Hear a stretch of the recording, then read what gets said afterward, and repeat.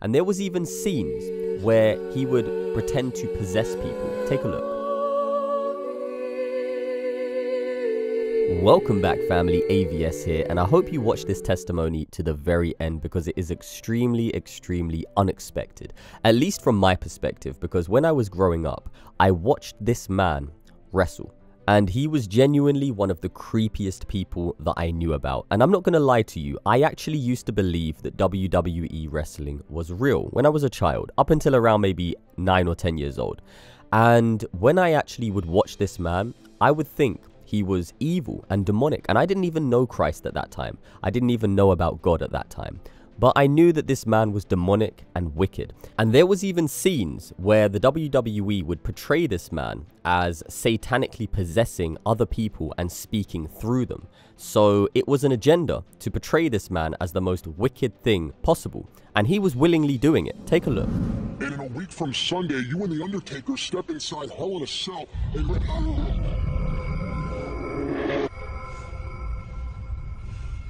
Enjoying the ride, Randy. Well, the highway to hell doesn't stop until you come to a dead end. Armageddon. Hell in a Cell. What are your thoughts? Well, my thoughts are that was extremely demonic. And they even had matches where they had to bury people alive. So they literally buried the Undertaker alive. This was a massive event. And then he rose from the dead. You see the level of blasphemy that this man was involved in. Now, I don't want to talk too much about the negative side of this man's life, because I'm pretty sure you all get the picture. There was even lightning that struck the grave before he rose from the dead. And if you understand the biblical significance of that, Satan fell as lightning, then you understand how demonic this character was in the wrestling scene and the storyline behind him. Now, what I would like to say is these events happened before I was even old enough to be interested in wrestling. But I wanted to show you the old events because they was even more extreme at the beginning of his career. And I was a really big wrestling fan, so I would go and check, you know, all of the storylines behind these characters and that kind of stuff. So, you know, it was pretty weird. But the amazing thing about this video, and the part that I genuinely want you to focus on, is what happened recently. Yesterday, I was on Instagram and I was scrolling through, and I rarely go on that app. By the way, if you're not following my Instagram, Saint AVS, go follow me because I'm going to start using it soon. But anyways, I was scrolling through the videos and this testimony popped up, and it was truly beautiful. Take a look. I think the greatest thing that you've ever done for me, though, is restore my relationship with my Lord and Savior, Jesus Christ. Hallelujah. That is truly beautiful. And I'm going to show you his testimony from his own words, which is also extremely edifying for us as the body of Messiah, and also for those who are seeking Christ. Many come to Christ after hearing testimonies, so I would love to share that with you as well. But I would like to say beforehand, this is why I believe the scripture tells us, do not judge by the outward appearance, because you don't know what's taking place in somebody's heart. Yah's plans are extremely perfect. They take place way above the comprehension of human understanding. And this is why we must trust in him and lean not on our own understanding. And do not believe the hypocrites who point fingers at us as the body of Christ and say, doesn't your Bible say do not judge? No, it actually says judge righteously. So you can judge, but do not judge by the outward appearance. Judge righteously, based on how the word of Yah instructs us. Now, without any further ado, I'm going to play the full testimony of The Undertaker and how he explains his journey to Christ. And if you've enjoyed this video so far, make sure you do smash that thumbs up button because it helps me out more than you can imagine. And also subscribe and turn on the notification bell so that you get notified every time I upload a new video. Now take a look. Tell us a little bit about your spiritual pilgrimage, because you are an active part of Pastor Mac Richard's church in Lake Hills. Where's Pastor Mac? Mac, where are you, Pastor? Pastor, are you here? There's his better half is over here. It's better? Oh, yeah. She's my first cousin, Julie Stan. She is Let's this hear girl. it right there. Let's hear it. Julie Richard. Yeah. In the house. Yeah, in the house. I've always had, I've always knew and believed in God. I just didn't lead my life that way. Yes. I've never put a lot into being a celebrity. That just kind of flies right over my head, because that's just not really who I am. Yes.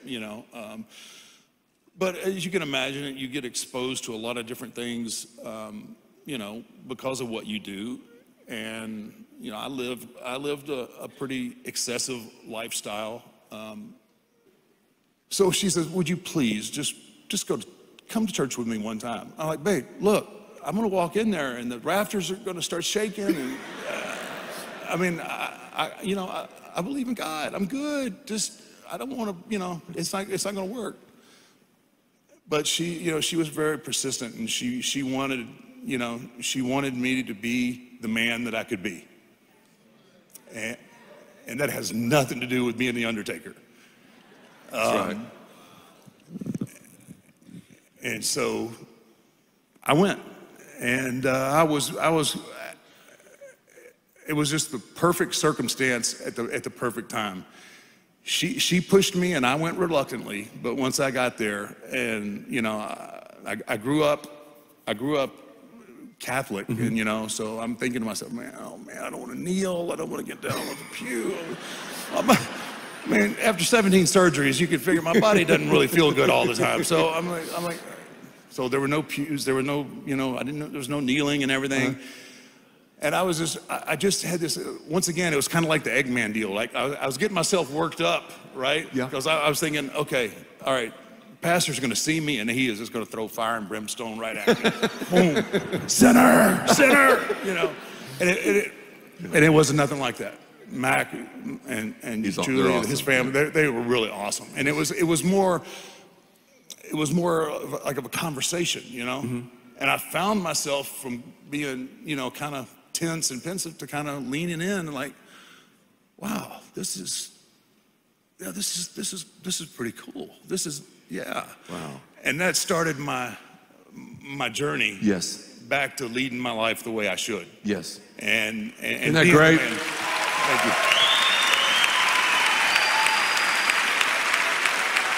Michelle, and I can't wait for you to meet her one day. She is a very strong woman, and she had to be. And she's put me in the right place for me to get my life back on track again to what really matters. And I'm, obviously I'm forever indebted just for that. And not even counting how, she's an awesome mom, and, she actually just did her mobile loaves and fish training. So she's awesome. She brings the best out of me. And you were telling me too when we've talked, it's so interesting and just to hear what an amazing testimony of someone bringing you to church, of course, someone you love so much. And then I don't want to put words in your mouth, but I believe you were telling me like how you knew about God, but then that personal relationship, that was that trigger. Yeah, absolutely. That was, I wouldn't have been able to give you, I wouldn't be able to recite any kind of scripture whatsoever that first day. Yes, I knew there was, like I said, I was raised Catholic in a God-fearing home, but I just, all my brothers had to go to Catholic school and, taught by the nuns and their hands popped with the rulers and all that. I still hear it when I go home all the time about how rough they had it. But it was the start of me and my journey.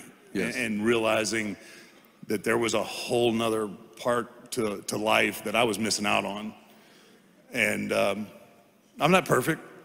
Nor am I. No one's perfect. No one here is perfect, Mark. I get that. I mean, I'm still, I'm still in my process. Yes. I'm getting there, but I spend, I spend a lot more time these days reading my Bible and no.